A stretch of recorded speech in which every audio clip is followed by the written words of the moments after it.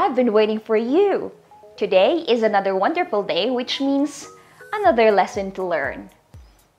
Now, before I introduce our next lesson, please take a look and compare these sentences. First, could you close the door? And the second, close the door. You probably think that the first sentence is more polite than the second. And you're right! The first sentence is stating a request. We are asking someone to do something. The second sentence is giving an order. We are telling someone what to do.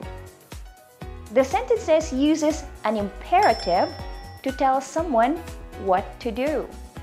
An imperative is a base verb. Imperatives are direct. Often, they are used when we are angry.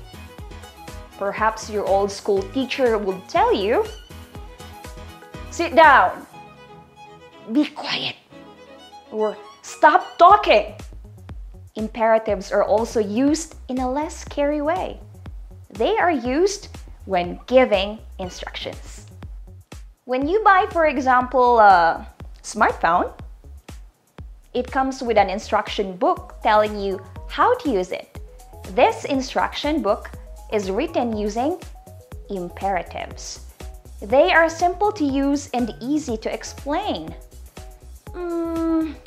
Let's give it a try, shall we? Okay.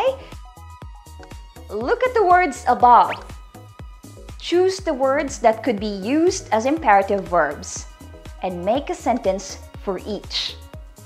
We have here fold, toys, put, night, open, and pillow. Okay, let's check your answers. Fold the paper.